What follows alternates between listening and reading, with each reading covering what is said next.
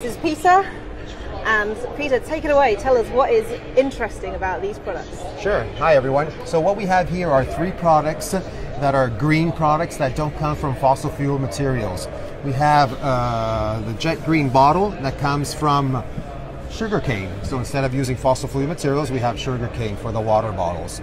Then we have our Cannibal XC bottle cage, which is this one here. In this case, we're not using, again, fossil fuel materials, but castor oil. So with castor oil, we're able to make this bottle cage. And third on the list is our Prism side cage, where we use regrinded, recycled plastics. Plastics that we get rid of during our production process, plus other plastics. And we regrind it, and we use recycled plastics to make the Prism recycled side cage. Great, thank you.